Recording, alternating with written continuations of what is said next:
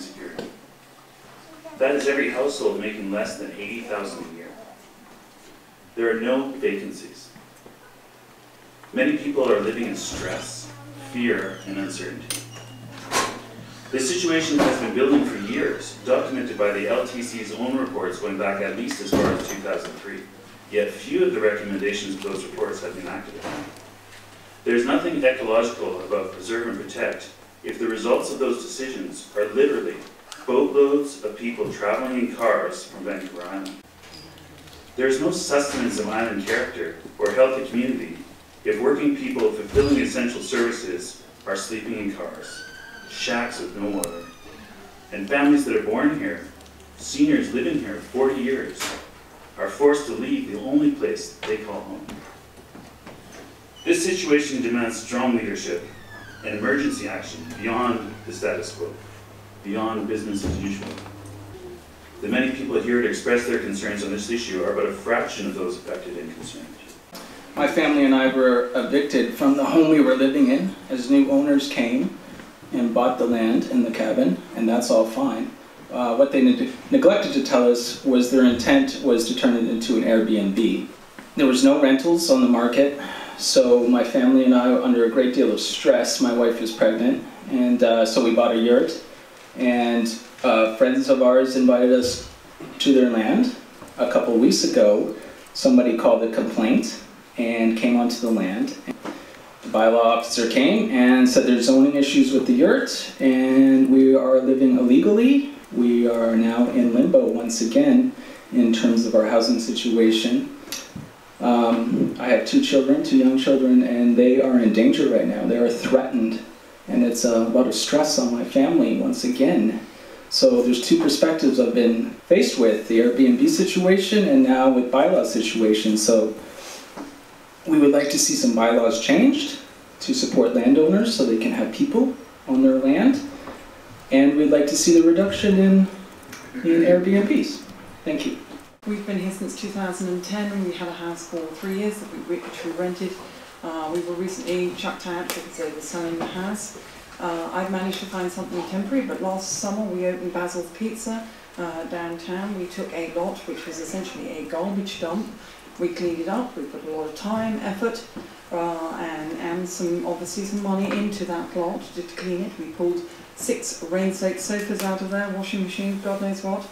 And so here we are in a situation, this ludicrous situation, where I'm a business owner in the community and I cannot find anywhere permanent to live. So that causes an issue, obviously. I'm in a crisis mode along with a lot of other people here. I would say there are 2 major issues here. There's the short-term family rentals, and there's the fact that there are 20 to 30% of island homes sitting empty with nothing happening at all. These both need to be addressed, and I would say, I don't know, 20 files you had open is a drop in the bucket as far as I'm concerned. If you look at Airbnb, there are hundreds of listings. So that needs to be dealt with. I love Salt Spring. It's the most incredible place in the world. It's taught me how to be very adaptable. As I have lived in the worst conditions that I've ever lived in my life. I lived in Calgary for 37 years. I was a homeowner, I was married, I did all that. It didn't work for me. So now I'm here in paradise, and happy as I've ever been. I love growing food, I ride my bike. I take up very little space, and I'm here to help. I want everybody to work together. Are we a business or are we a community? My problem with the word community is the prefix C-O-M-M. It's for money. I like the prefix C-A-L-M, calm, unity. Conscious, aware, loving, and mindful.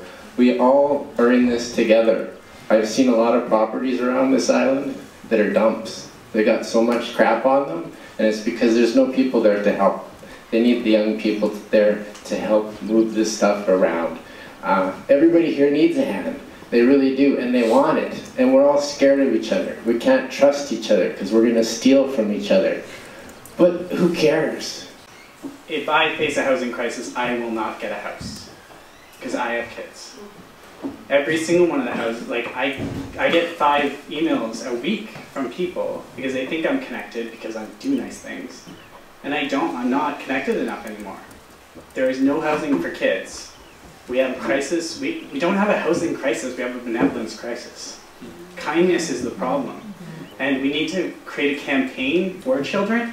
We need to figure out how to get people to understand that this is part of our role as adults, is to make sure that children get houses. We need to do a lot of things as adults. I guess that's like what I think adulthood is all about, is being responsible for the problems that come before you. It's not okay to just say that there's other people responsible and we're hoping that this changes because of this government, this government. We actually have to make action. And we can do that through the private sector. It's done for seniors. We have a place like Brinkworthy. I don't understand why we haven't done that for children yet. They're not in this room. I think that's potentially the biggest reason. There were 5 here, they had to leave, obviously. But we need to represent for them. The kids aren't here, they can't vote, they don't have money. We have to do better for them, and I think you can. So I'd like to stop hearing people say that they can't do a responsible thing. Do one. Thank you. What I heard today was, and I agree with it, there is a housing crisis on this island, and we need a new paradigm if we are going to resolve that housing crisis. However, looking to rezone or land use zoning as a solution to the problems this island is facing allots to the local trust committee way more powers than we have. Much of our rules and regulations and our powers are subservient to those of provincial authorities. So even if we were to rezone the whole island, increasing density, some of those other legislative tools would still be obstacles to resolving this particular issue. But I agree there is a need to review the OCP, Official Community Plan.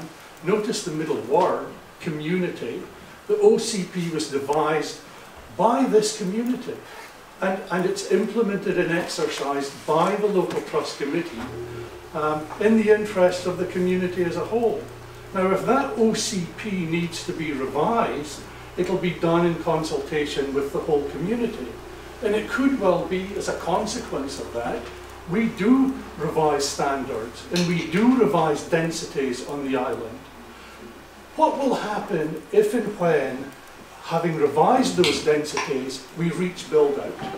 And then people start constructing illegal buildings despite the fact that we've revisited those issues.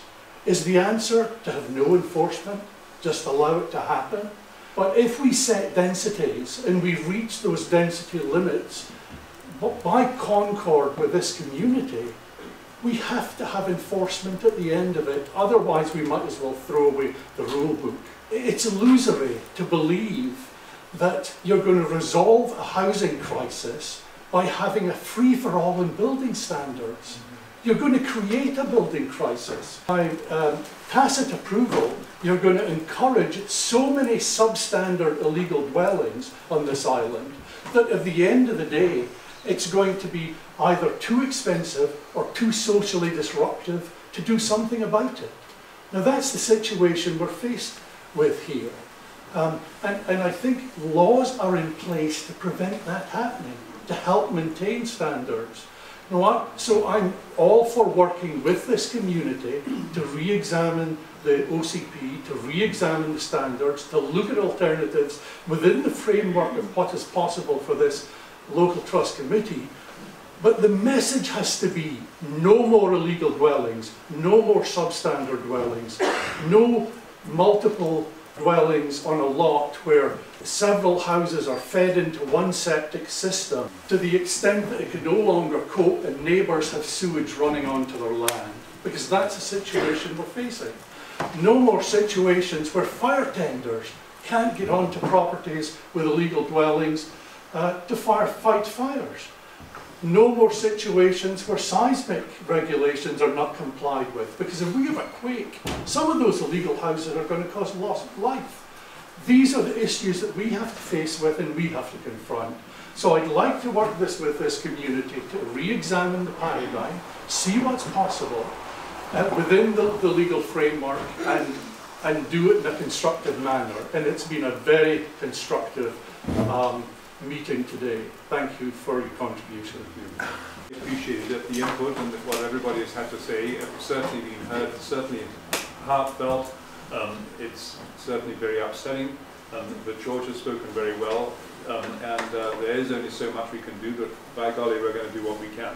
Also, this is part of an overall official community plan review, which needs to be done, and that is not a one-day event. That's not a 3-day event. That's a 1-year event, probably going over many meetings, because we've got to involve as many people on the island as possible, not just a few. And indeed, this crisis exists throughout the Islands Trust area as a microcosm, but in the macrocosm, people are homeless everywhere. It's a provincial issue. It's a provincial issue. Yeah, well, global issue. We have immigrants from around the world that are looking for a safe place to live, and despite the fact there's no housing here, this is a safe place to live, and we can be grateful for that. It is a trust-wide area, but we do need to reflect on the urgency of it here, as we've heard today.